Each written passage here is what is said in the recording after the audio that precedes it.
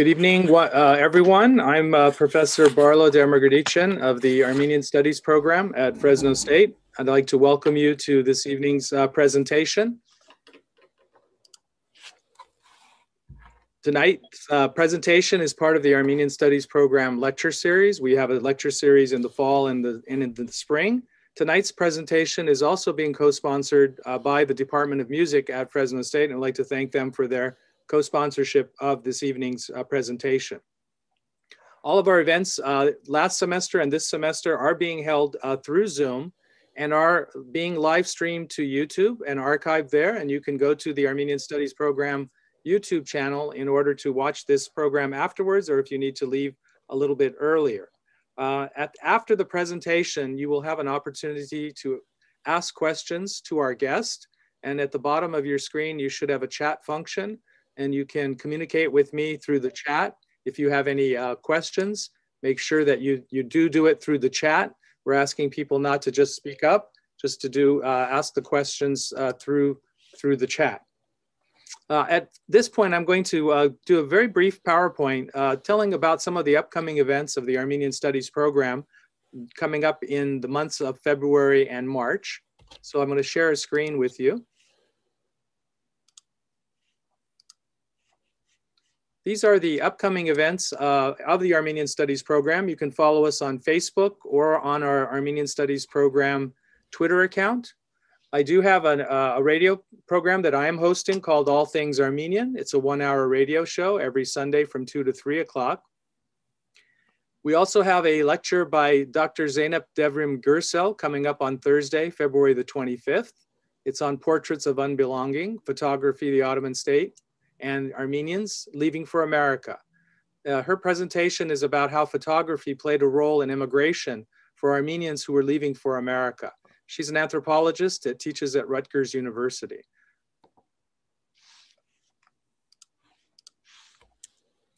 On Saturday, March the 6th, Tatul Hagopian, who is an independent journalist from the Republic of Armenia, will speak upon the topic of the 44-day disaster, why it happened as it did, and it will discuss the September and through November war in Artsakh in Armenia in 2020. He's an independent journalist, and it will be co-sponsored by the Hominid Men Fresno Sassoon chapter. On Thursday, March the 11th, Dr. James Russell will present his new book called Misak Medzarents, The Complete Lyric Poems, which was published as part of the Armenian Studies series, Armenian series as part of the press at California State University, Fresno. And the book was just published as volume 12. Dr. Russell is Emeritus Professor of Armenian Studies at Harvard University. That will be Thursday, March the 11th. On Friday, March the 19th, Dr. Zovinar Derderian will speak about the migrants from Van and the transforming politics of representation in the Ottoman Empire. And that is going to be that presentation will take place at 7 p.m. She's got her doctorate from the University of Michigan, and that's her area of expertise. So she'll be talking about that topic. And then Dr. Khachik Muradian, who is newly appointed at the Library of Congress, will speak upon his new book called The Resistance Network, The Armenian Genocide and Humanitarianism. The Armenian Genocide and Humanitarianism in Ottoman Syria, 1915 to 1918. This book is his doctoral dissertation, which was prepared for publication. As you can see, all of our events have registration links. Again, you can follow us on Facebook or at the Armenian Studies Fresno State Facebook, or go to our Armenian Studies program website, and all of our upcoming events are located there.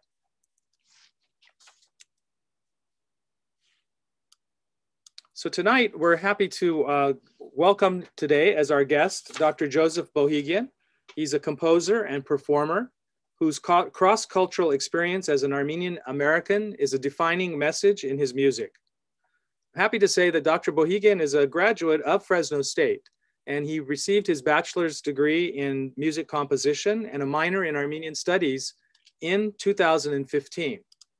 And he was the recipient of the 2015 President's Medal, which is the highest honor bestowed on an undergraduate student by President Castro in 2015.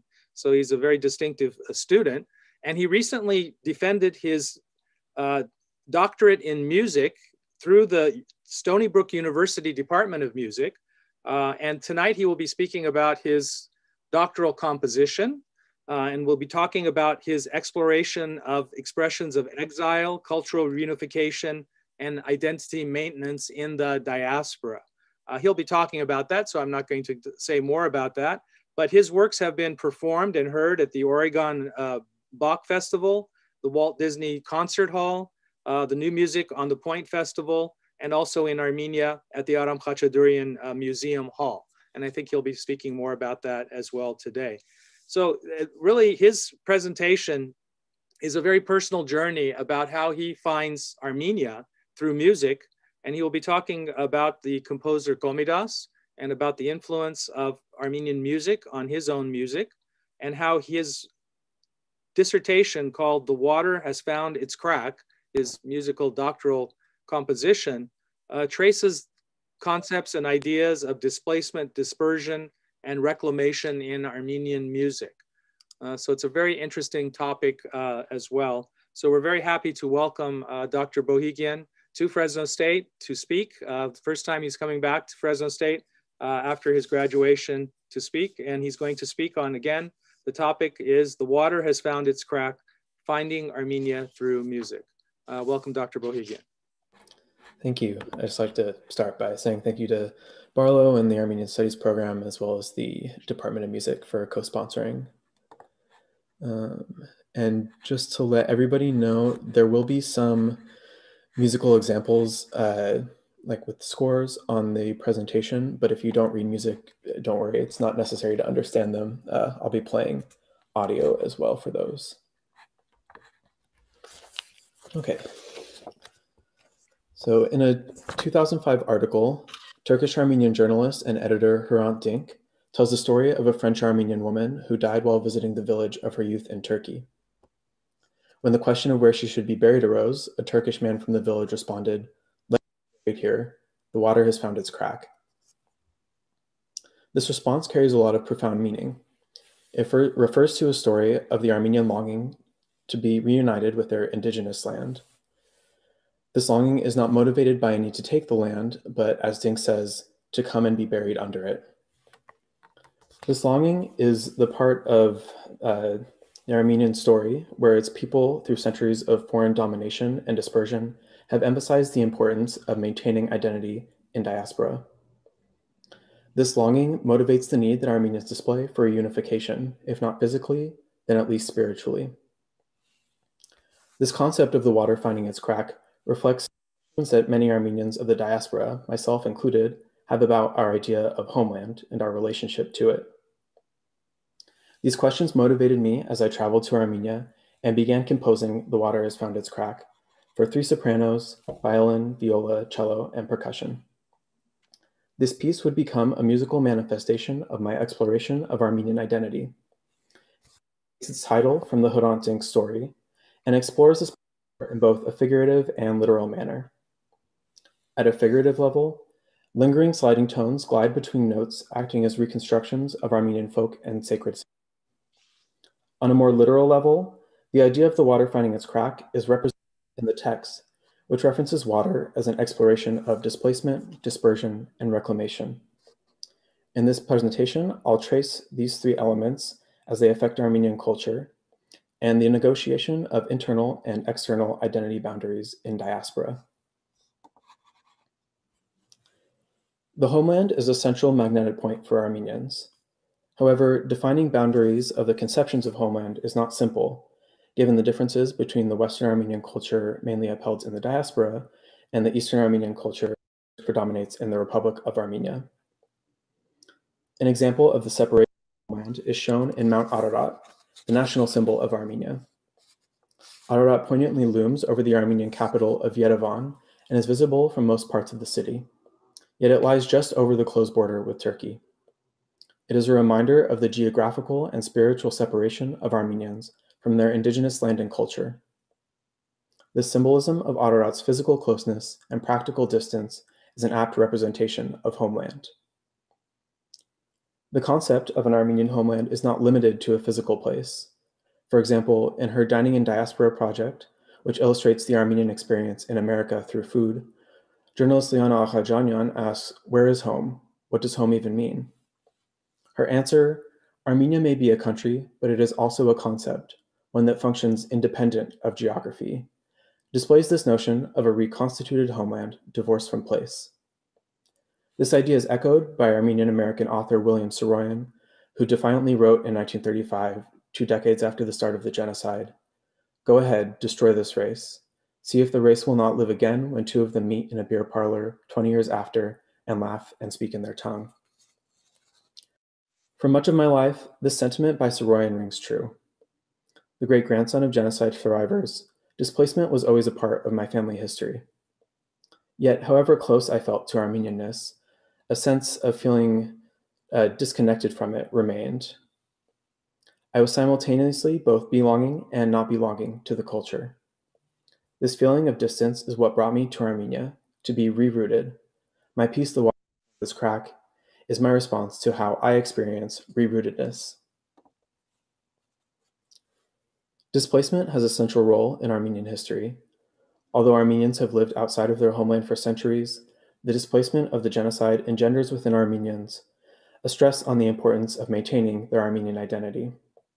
Subsequent displacements from Lebanon, Azerbaijan, Syria, and most recently Artsakh have turned exile for some Armenian families into a constant state of being. The themes of displacement and loss motivating reclamation are important because of the need to preserve cultural identity. This intention is embedded in Armenian music. For example, one of the most well-known Armenian national heroes is the composer, musicologist, and priest Komitas. Komitas dedicated his life to the preservation and promotion of Armenian music around the turn of the 20th century. His music comes during a time when Armenians were facing increasing issues of self-preservation due to the persecution in the Ottoman Empire. For Komitas, the documentation of native Armenian music was a way to preserve Armenian culture. He promoted music as a living art to be used in daily life and was committed to extensive ethnomusicological research in order to identify its distinctive features. Komitas focused on rural music as the most authentic expression of Armenian music. He argued that Armenian music in rural villages was less influenced by the music of other cultures when compared to Armenian music in cosmopolitan cities. By focusing on what he viewed as the most pure form of Armenian music, Komitas argued for the singularity that defines Armenian music, and by extension, the uniqueness of Armenians as a people at a time of rising ethnic and national consciousness among the peoples of the Ottoman Empire. Although much of Komitas's research was lost during the genocide, his existing work today is celebrated both in the diaspora and in Armenia. Among the songs collected by Komitas, dispossession was a recurring theme. A longing for the homeland or those who have traveled away from it can especially be seen in the song genre. These songs center either on people in foreign places asking for news from the homeland, or people longing for the return of their loved ones. The singer typically asks migratory birds to send news to her family or rivers from news from faraway places. One example of a migrant song is Kurunk, meaning crane. In Kurunk, the migrant repeatedly pleads, "Crane, have you no news from our country?" Yet he receives no response. The text for The Water Has Found Its Crack, which you can see on this slide here, consists of fragments from 8 Armenian folk songs transcribed by Komitas, which I gathered while working at the Komitas Museum Institute in Yerevan. Many of the text fragments recall the themes of the migrant songs, using water as a metaphor for distance, longing, and loss.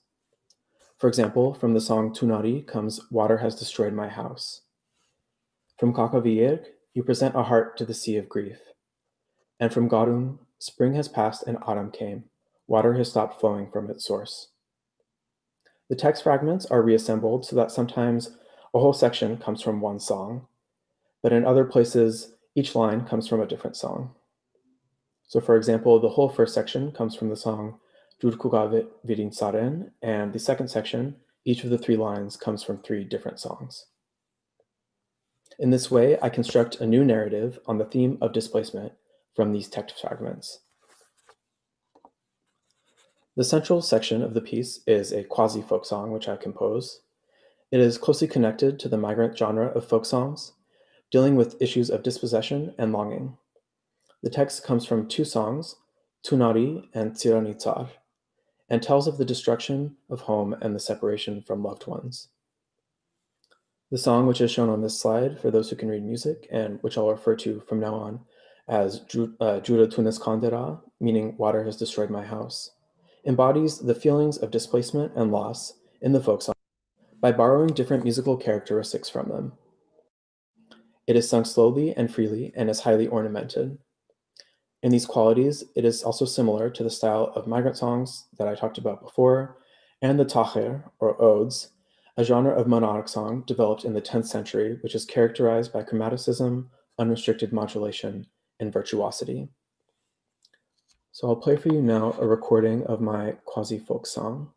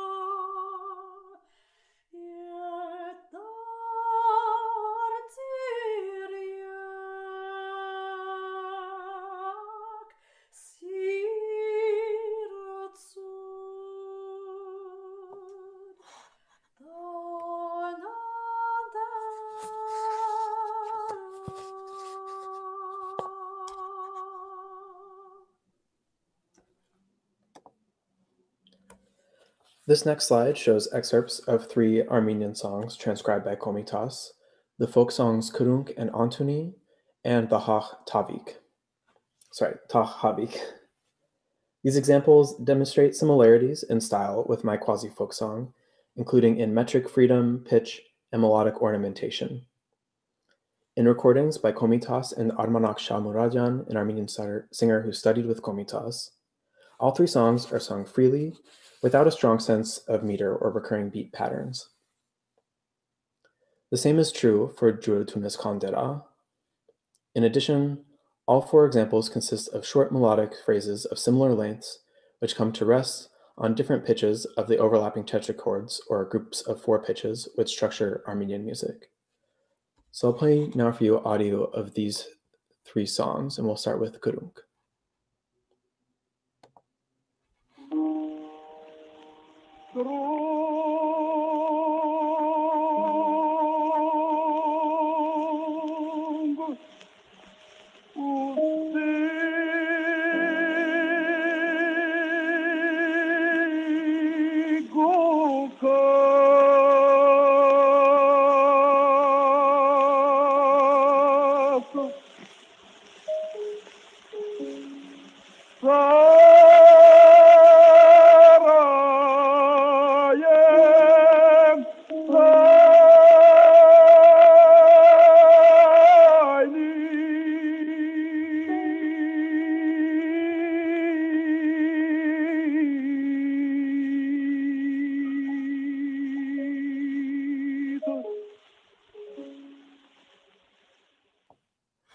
And now here's an excerpt from the song Antuni.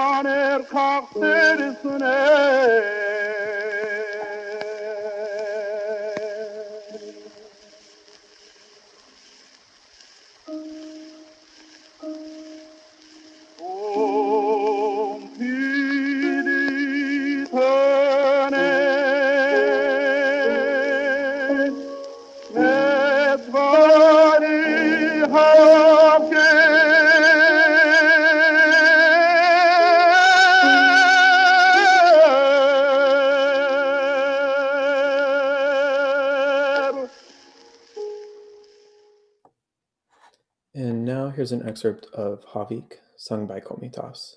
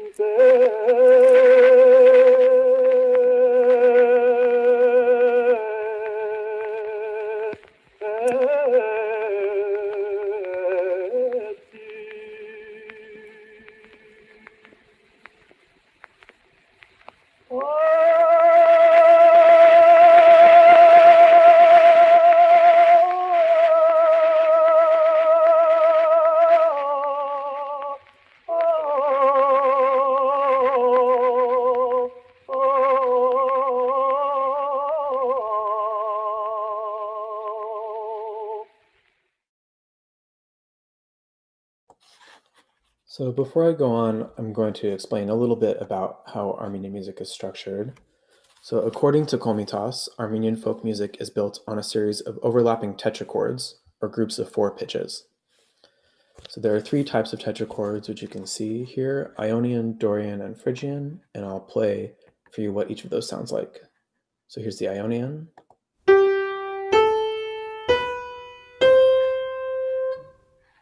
Dorian.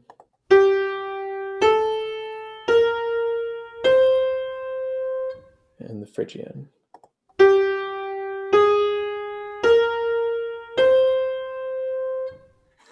And the inner notes of these tetrachords may also be altered to achieve what's called an augmented second interval. So this is what that sounds like.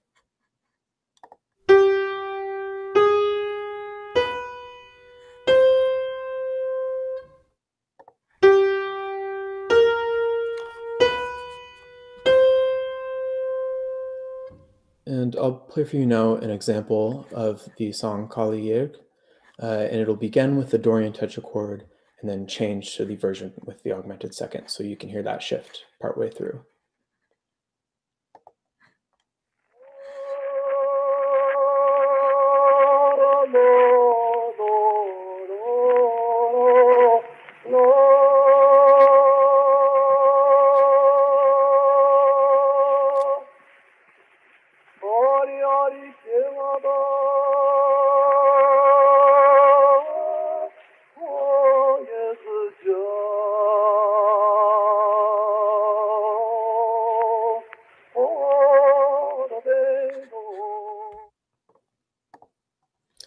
So the connective nature of the overlapping tetrachords is that the highest pitch of one group is also the lowest pitch of the group of 4 pitches on top of it.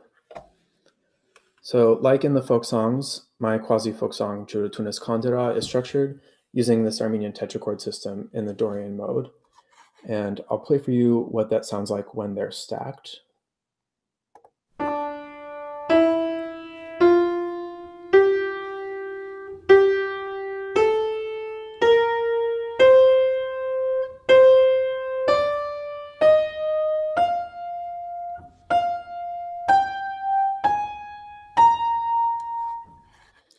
And here's the version with the added augmented second.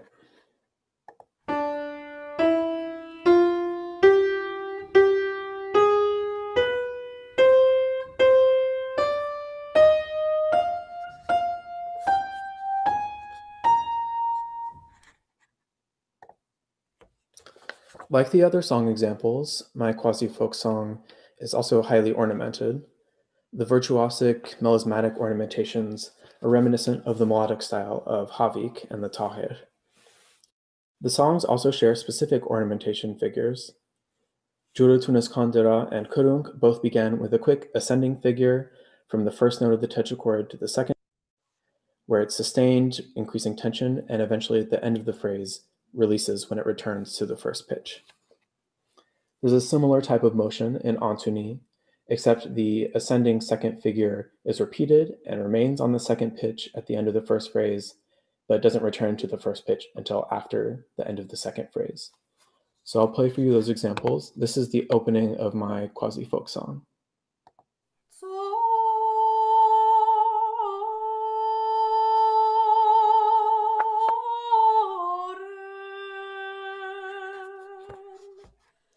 And now here's a very similar melodic motion in the opening of Kurung.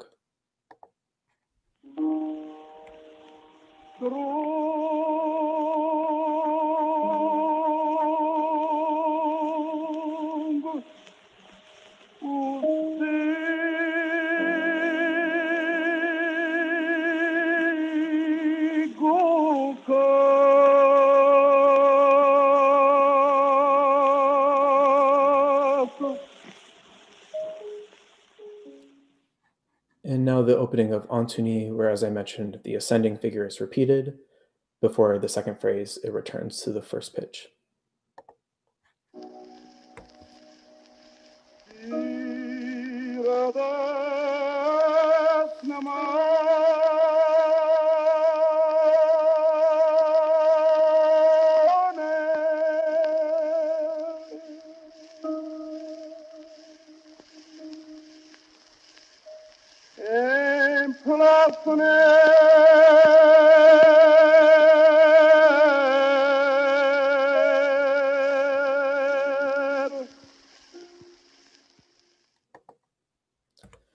Most Armenian music is traditionally based in monody, meaning there's one melodic line or unaccompanied melody.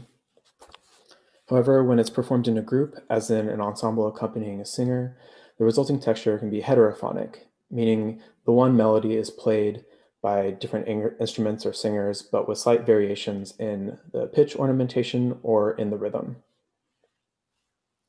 Likewise, in The Water Has Found Its Crack, my quasi-folk song is set heterophonically in the voices, so they all have slightly different rhythms and pitches. And the melodic contour of the strings is following that of the voices, sliding to their different pitches and sort of imitating the melodic line. So I'll play for you first. This is an example of Ashharumis Achchim Kashi by Sayat Nova, the Ashuch, and you'll hear the accompanying instruments playing a very similar melody to the singer, but with slight differences.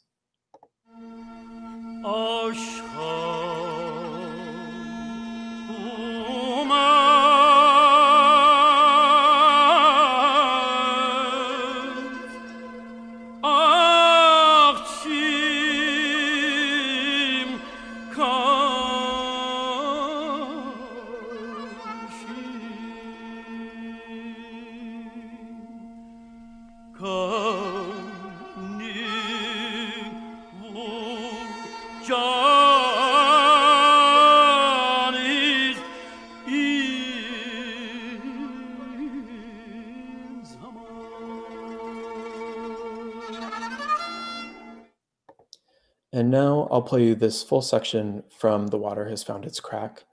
And you'll hear, again, a similar idea where the singers are singing slightly different melodies and the strings are trailing them. And so overall, it has a sort of heterophonic texture.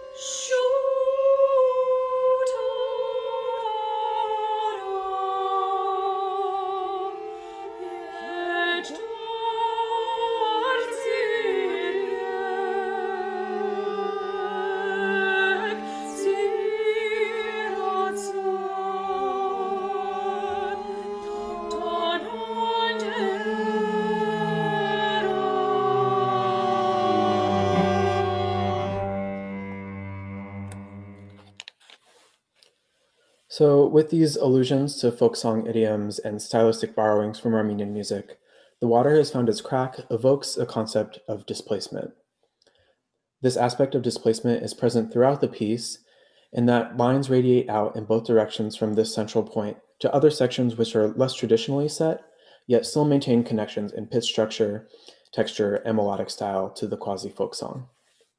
The object of the song's abandoned narrator's call for her beloved to hurry up, return, come back, acts as the exile. After displacement, the concept of exile makes up a central part of Armenian identity.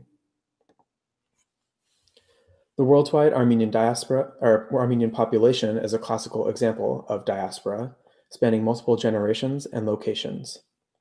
Repeated displacements and continued Turkish denial of the genocide have made exile central to Armenians' self-representation.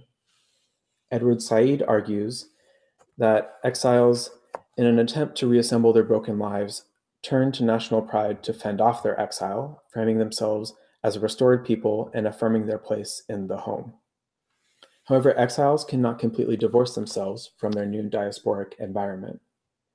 Unlike most people, exiles live with an awareness of at least two cultures, two homes.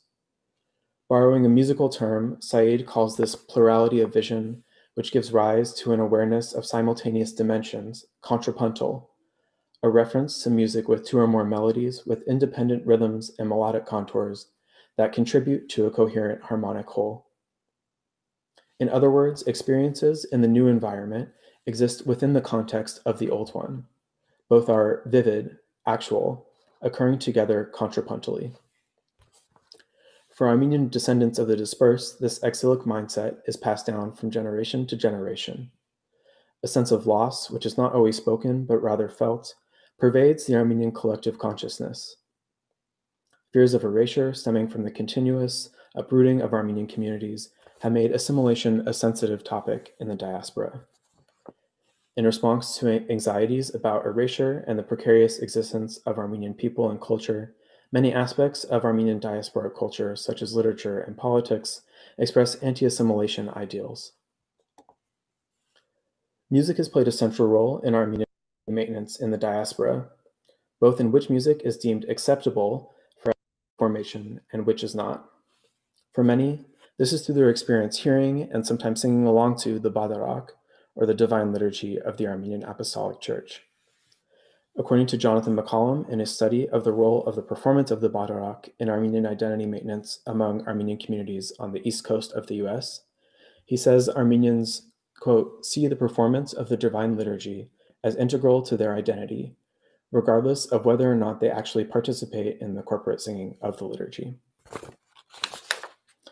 Musicologist Sylvia Alajaji credits the Estradain genre, which began in Beirut in the 1960s, with strengthening the sense of Armenian identity among the diaspora-born generation in Lebanon.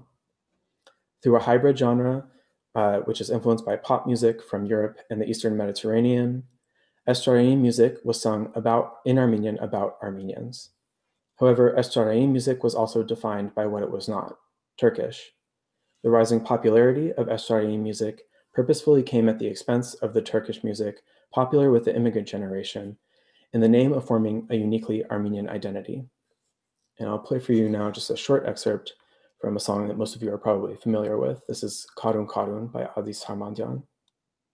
Garun garun garune sirun sirun sirune etko sev sev acherov yar janis tu ayrumes garun garun garune sirun sirun sirune etko sev sev acherov yar janis tu ayrumes charlesune rihavadati. The question of what music can be considered Armenian or should be listened to by Armenians for the purpose of identity formation has at times been a contentious one. The search for Armenian identity in music has at times led to the exclusion of music shared with other cultures, such as the Ottoman era music in which Armenians played an important part. This exclusion was not only for the mixing of languages in the lyrics, but also for musical elements perceived to be non-Armenian, like the use of the oud or quarter tones. Given Armenia's location at the edge of many powerful empires and states, and its long-standing diaspora, a common trend throughout Armenian culture is the influence of others. However, this cultural exchange goes both ways and is critical to understanding the totality of Armenian music. To borrow from Said, our understanding of Armenian music should be contrapuntal, contextualized interactions with other cultures both at home and in the diaspora. It is within this context that I, as a third-generation Armenian American, relate to the contrapuntality of exilic awareness, how my sense of Armenianness and Americanness exists not in opposition, but in counterpoint. The opening of my piece, The Water Has Found Its Crack, explores these ideas of exile through the metaphor in its title. The beginning of the piece is characterized by long sliding glissandi, which are stretched over small pitch ranges. They overlap across the ensemble, expanding and contracting in different directions and at different rates to fill in the cracks caused by larger spacings of pitches. The textural fluidity of the glissandi is the fluidity of dispersion, navigating the different levels of exilic awareness as one moves through differences and cultures. The text also concerns fluidity, with the opening line, Jud kugaverin saren, meaning water streams down the upper hill. As in pitch, single words are stretched across multiple measures, getting into the cracks of the words and expanding them to break them down to their component parts. This is especially true of the word jur, meaning water, which is repeated over and over at the beginning of the piece. The piece approaches the use of the tetrachord structures, or four-note groupings, which I described earlier, in a loose way, tying the melodic essence of the piece to that of traditional Armenian music without being limited by its rules. As in the quasi-folk song, the first section of the piece centers on the central tetrachord G, A, B flat, C, which you can see here. From the beginning, it starts to explore the internal boundaries of the tetrachords with quarter tone glissandi to and from its pitches, filling in the cracks between adjacent half steps, which would be what you would see on a piano. And next, the glissandi push outward toward the edges of the tetrachords, up to G flat and down to F, and toward the internal shift from A to A flat, reflecting the internal chromatic alteration to achieve an augmented second interval. The glissandi's independent motion in direction and expansion rate across the ensemble is a kind of counterpoint, the counterpoint of exilic awareness. The dissonant beating that results from close overlapping pitches suggests the dissonance in a plural exilic awareness. The slow expansion and contraction of the glissandi pushing at the internal and external boundaries of the tetrachord system is meant to bring a sense of unease to an otherwise static texture. In their fluidity, the glissandi are the water filling in the cracks of Armenian collective memory. And I'll play you now an example of the beginning of the piece, the first few minutes.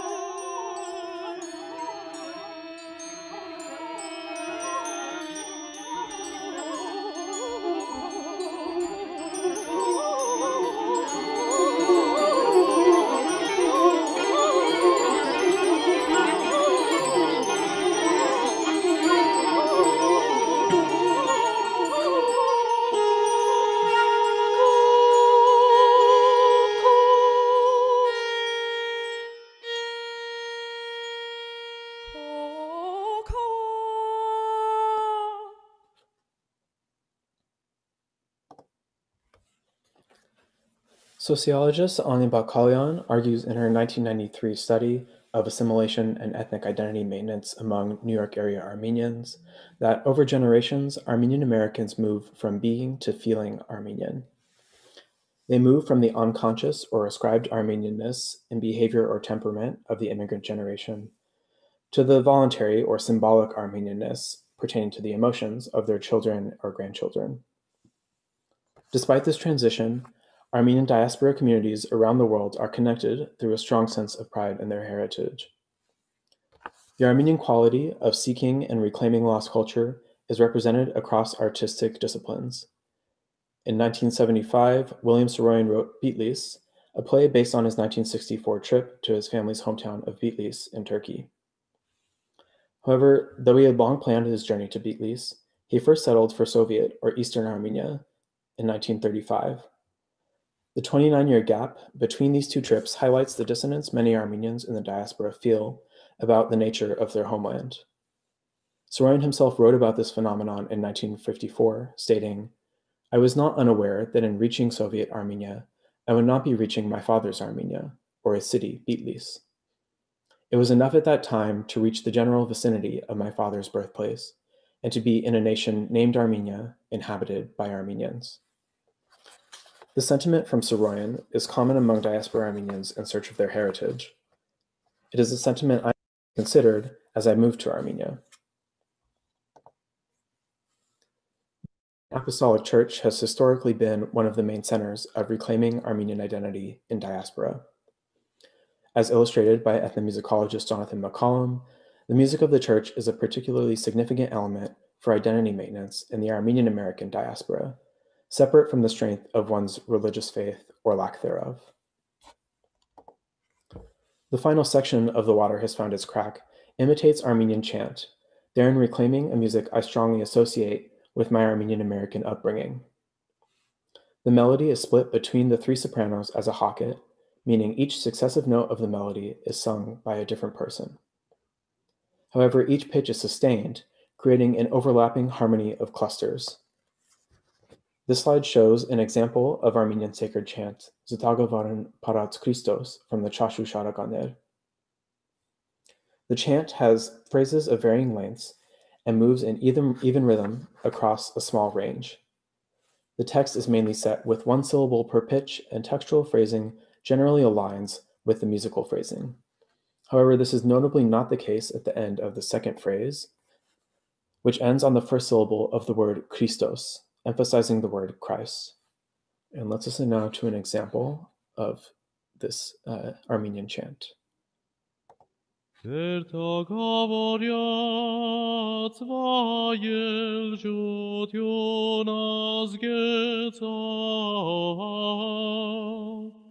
Stagavoran parats Christos varvasan mer marmnatsav Isar bagosen yev chachi hamperelov miyabanot yam yerkov barevanesu. This next slide shows a reduction of the chant melody in The Water Has Found Its Crack. It's divided into 4 sections, with each one line of text centered on one tetrachord. Like Ztagavoran Parats Christos, it consists of mainly stepwise motion of phrases of varying lengths. Different degrees of each tetrachord provide points of resolution, which transform the definitions of tonal centers. As the piece comes to a close, the melody ascends to even higher tetrachords while increasing in tempo, but at the end of the piece gradually slows down, mirroring the common characteristic in many of the chants of slowing down in the final phrase. The text for the chant section is shown on this slide, and I'll read it for you now. Gnats garun yakav ashun, kutrav jurik achbionerun. Gnats ashun yakav garun, kater jurik achbionerun. So given the context of the breaks in Armenian history and attempts to mend them by reclaiming one's heritage, the final lines, renewed flowing of stream waters, can be read as a reunion with home. Most of the musical phrase endings align with the phrasings of the text, However, there are a few moments where the textual and musical phrasing do not align, most notably at the end of the second phrase in the text in the reduction here. Here, the musical phrase ends unresolved on the first syllable of the word kutrav, creating a sense of tension, which is then released at the beginning of the following phrase. And this example is comparable to that of the word Christos in Sotavoren Parats Christos. So I'll play for you just an excerpt of the first section of this chant reduction. Ganats karun, ganats karun, ganats karun, ganats karun, ganats karun, yekavashun, yekavashun, yekavashun, yekavashun,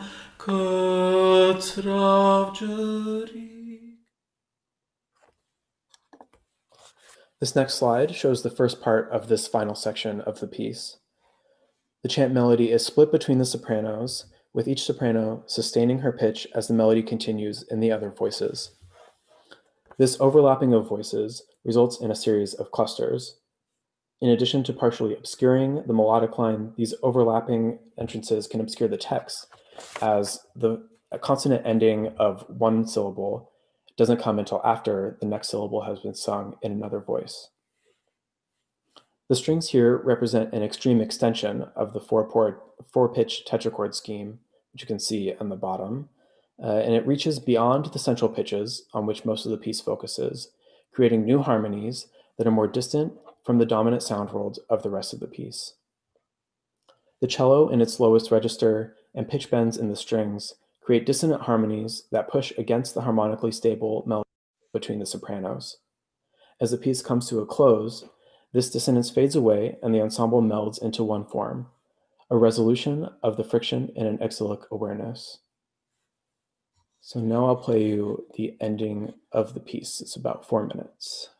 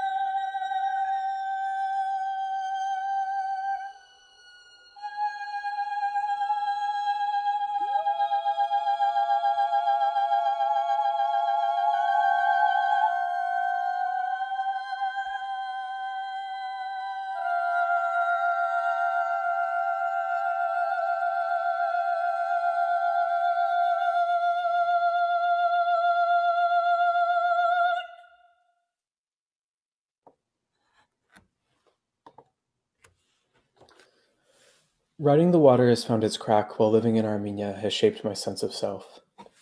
This process reconciled what it feels to be Armenian within the sphere of its concrete reality. The negotiation of internal and external boundaries is a central feature of identity maintenance for the dispersed.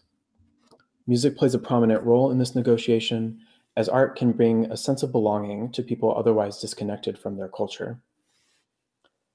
This feeling of exteriority and interiority is what a crack emphasizes. It is also the story of Armenia, the story of an exiled people longing to be reunited, the story of the water finding its crack. Thank you all, and especially thank you to my performers who you heard today, which are listed here. I'm happy to take any questions.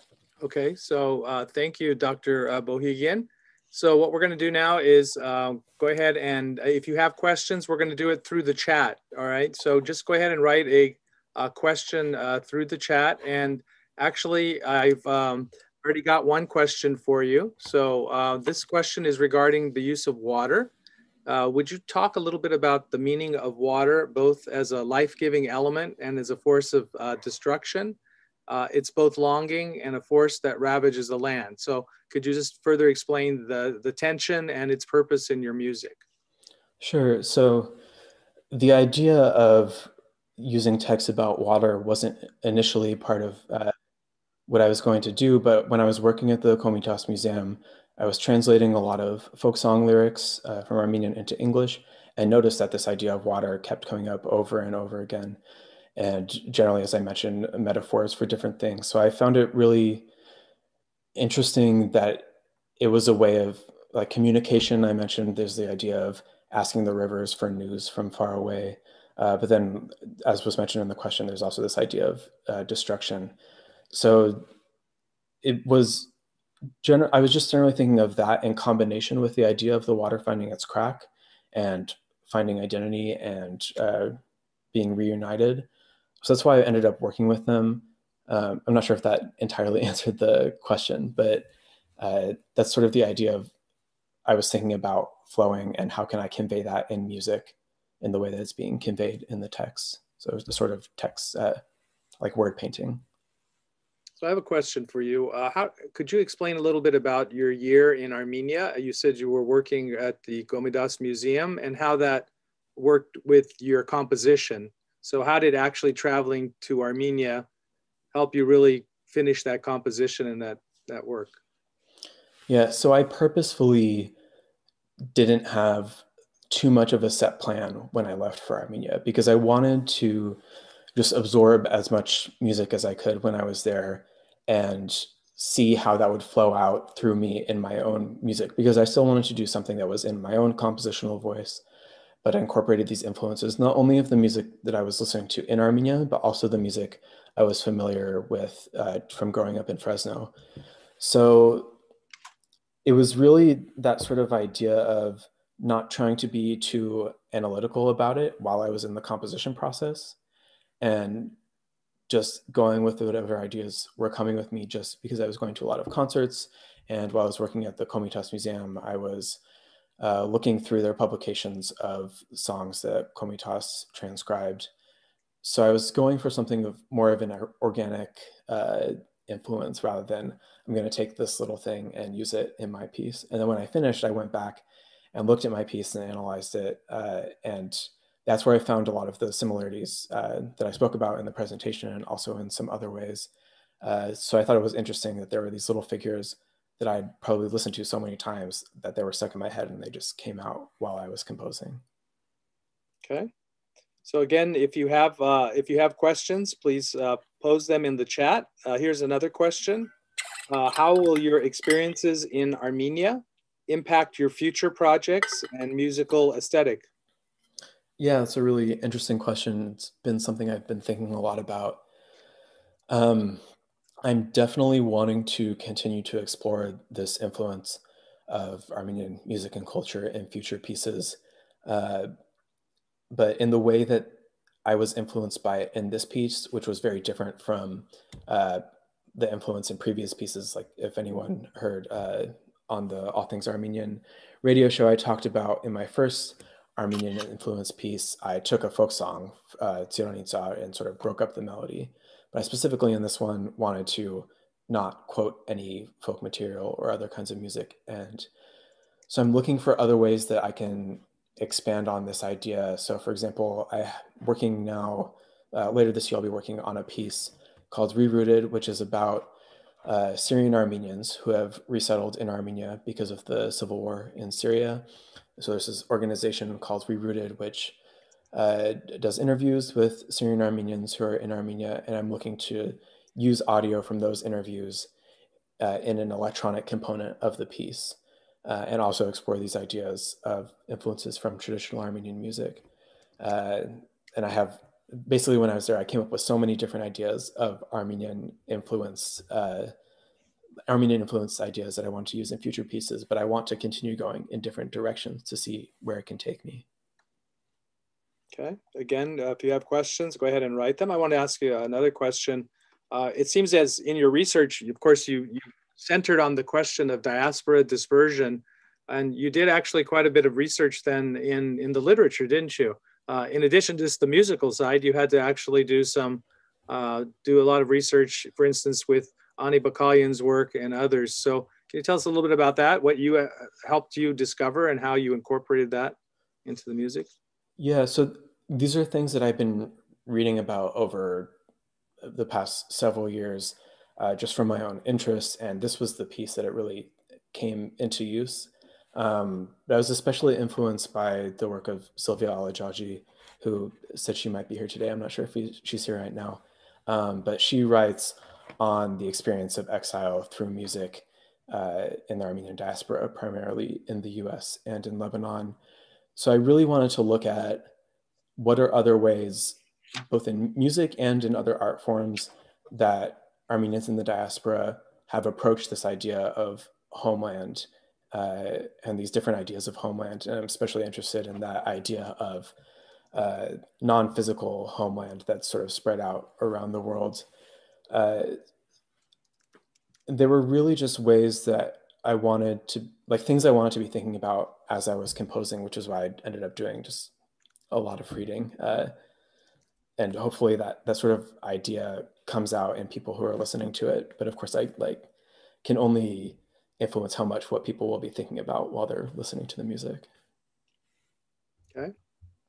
Are there any further questions? If you do have a question, go ahead and put it in the chat. Otherwise, we'll be kind of concluding today's fascinating presentation about, I thought it was fascinating also because how you expressed the contrapuntal music as also this duality in identity. And I think that was quite interesting. I hadn't quite looked at it in that way before. So I guess the words of William Saroyan played a big role also in your work, right? Yeah, they did. Yeah, good. Well, thank you. This has been a really wonderful evening. We want to thank you. This presentation will be archived, so you can see it on YouTube if you'd like to go back and take a look at it.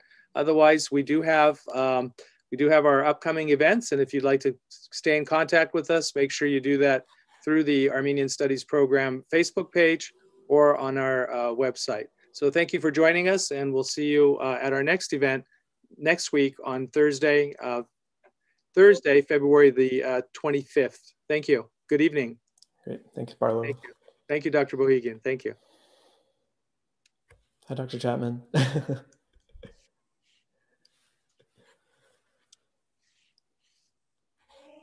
Okay.